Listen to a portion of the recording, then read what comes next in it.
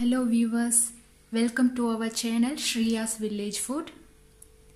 இன்னைக்கு நம்ம பாரம்பரியமான ஒரு ஆரோக்கியமான ஒரு உணவு வகை தான் பார்க்க போறோம். உருண்டை குழம்பு எப்படி வைக்கிறதுன்னு பார்க்க போறோம். முதல்ல அதுக்கு தேவையான பொருட்கள் என்னென்னன்னு பார்க்கலாம்.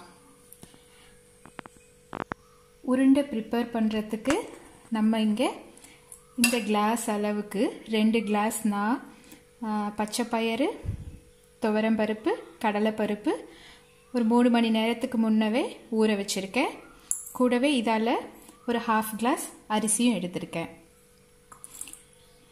உருண்டை நம்ம எப்படி prepare பண்ண போறோம்னா இந்த ஊற வச்ச இந்த பருப்பு அரிசி அது கூட கொஞ்சம் பெருஞ்சீரகம் ஒரு 4 வரமிளகாய் சேர்த்து மிக்ஸில அரைச்சிக்க போறோம்.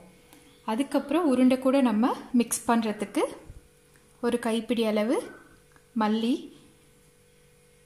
வெங்காயம் பொடிசா கட் பண்ணது அது கூட சேர்த்து நம்ம வேவிச்சு எடுக்க போறோம்.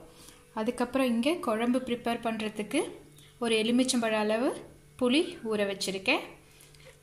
எண்ணெய் தேவையான அளவு எந்த எண்ணெய் வேணாலும் யூஸ் பண்ணிக்கோங்க. நான் இங்க ஆலிவ் ஆயில் எடுத்துர்க்கேன். குழம்பு தாளிக்கிறதுக்கு சின்ன வெங்காயம் கட் பண்ணி வச்சிருக்கேன். ஒரு கொத்து கறிவேப்பிலை, ஒரு மீடியம் சைஸ் தக்காளி, மீடியம் சைஸ் பூண்டு, 1/4 டீஸ்பூன் பெருஞ்சீரகம், 1/4 டீஸ்பூன் ஜீரகம், 1/4 டீஸ்பூன் வெந்தயம், 1/4 டீஸ்பூன் கடுகு எடுத்துர்க்கேன். அதுக்கு அப்புறமா லாஸ்ட்ல குழம்பு கொதிச்சு வரும்போது திக்னஸ்க்காக நம்ம தேங்காய் திக்னஸும் டேஸ்ட்டுக்காக ஒரு அரை மூடி தேங்காய் துருவி வச்சிருக்கேன். அதை நம்ம கிரைண்ட் பண்ணி லாஸ்ட்ல அது கூட சேர்க்க போறோம். இப்போ நம்ம ஃபர்ஸ்ட் உருண்டைக்கான மாவை அரைச்சிக்கலாம். உருண்டை அரைக்கிறதுக்கு அரிசி போடுறோம். ஃபர்ஸ்ட் தண்ணி இல்லாமல் போட்டுக்கோங்க, அப்போதான் கொஞ்சம் கெட்டியாக வரும், இல்லைன்னா தண்ணி ஆயிடும்.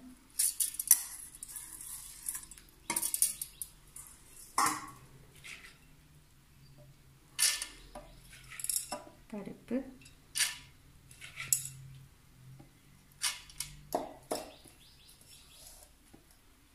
அரை டீஸ்பூன் அளவுக்கு பெருஞ்சீரகம் வாசத்துக்காக, 4 காஞ்ச மிளகாய், உப்பு தேவையான அளவு. இதெல்லாம் இப்போ கிரைண்ட் பண்ணி எடுத்துக்கலாம். உருண்டைக்கான மாவு அரைச்சி வச்சாச்சு. இப்போ நம்ம அது கூட இந்த வெங்காயம் நல்லா இது மாதிரி உதிர்த்து போட்டுக்கோங்க.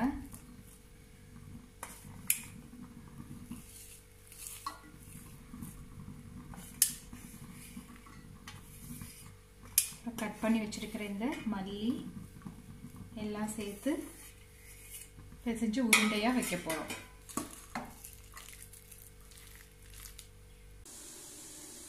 இப்போ உருண்டைய நல்லா உருட்டி இட்லி பானையில வேக வச்சிட்டோம். வேக வைக்காம குழம்புலையும் கூட போடலாம். அப்படி போட்டால் நமக்கு ஒரு நல்ல ஷேப் கிடைக்காது, கொஞ்சம் லைட்டாக கரைஞ்சு போயிடும். அதனால நல்ல ஒரு ஷேப்புக்காக கெட்டியா இருக்கிறதுக்காகவும் நம்ம இட்லி பானையில வச்சு ஒரு 10 மினிட்ஸ் வேக வைக்கலாம். இப்போ நம்ம குழம்பு ப்ரிப்பேர் பண்ணிடலாம். உருண்டை ஆல்ரெடி வெந்துடுச்சு. வானல்ல ஒரு 3 டீஸ்பூன் எண்ணெய் ஊற்றிருக்கேன். எண்ணெய் சூடாயிட்டு இப்போ கடுகு சேர்த்துடலாம்.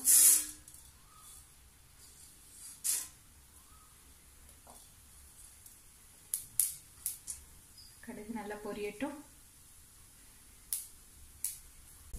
கடுகு வெடிச்சிச்சு. இப்போ வெந்தயம், ஜீரகம்,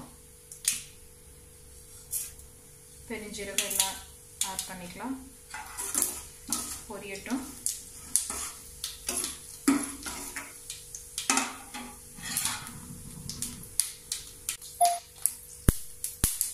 கறிவேப்பிலை,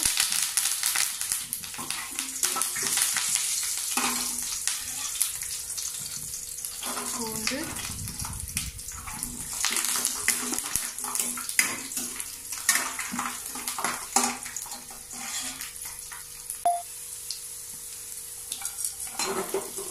வெங்காயம்,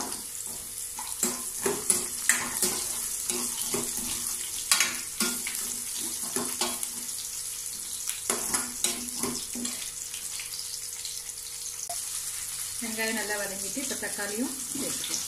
சேர்த்து கொஞ்சம் நேரம் நல்லா வதக்கலாம். வெங்காயம் தக்காளி எல்லாம் இப்போ நல்லா வதங்கிடுச்சு. இது கூட இப்போது நம்ம தேவையான அளவு குழம்பு மிளகாத்தூள் போட போகிறோம். குழம்பு மிளகாத்தூளில் தனியா, சில்லி, மஞ்சள் தூள் எல்லாமே இருக்குது. அதனால் மஞ்சள் தூளை நம்ம செப்பரேட்டாக இது கூட சேர்க்க வேணாம். சேர்த்துட்டு ஒரு மிக்ஸ் பண்ணி விட்டுக்கலாம்.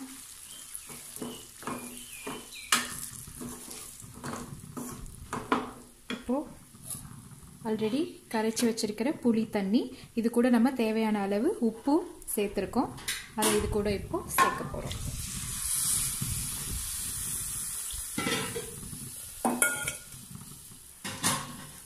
இன்னும் கொஞ்சம் கூட தேவையான அளவு தண்ணி சேர்த்துக்கலாம். டேஸ்ட் பார்த்துட்டு நம்ம மிளகாத்தூளும் உப்பும் தேவைப்பட்டால் சேர்த்துக்கலாம்.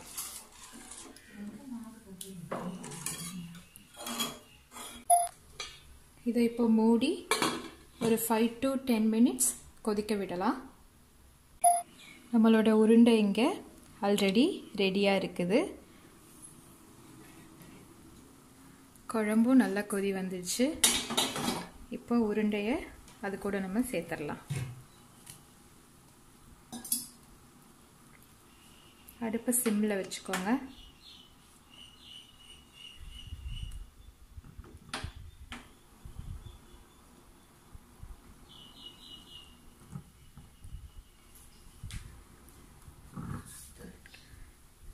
நல்லா வெவிச்சு எடுத்ததால இது கரையாது.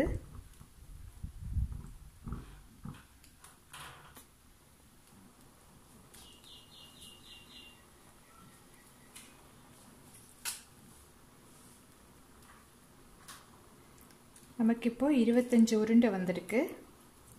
அகைன் ஒரு 5 மினிட்ஸ் நம்ம மூடி வைக்கலாம்.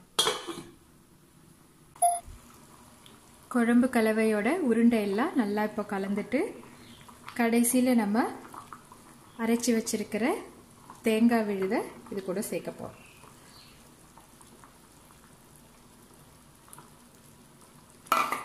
சேர்த்து ஒரு மிக்ஸ் பண்ணி விட்டுடுங்க.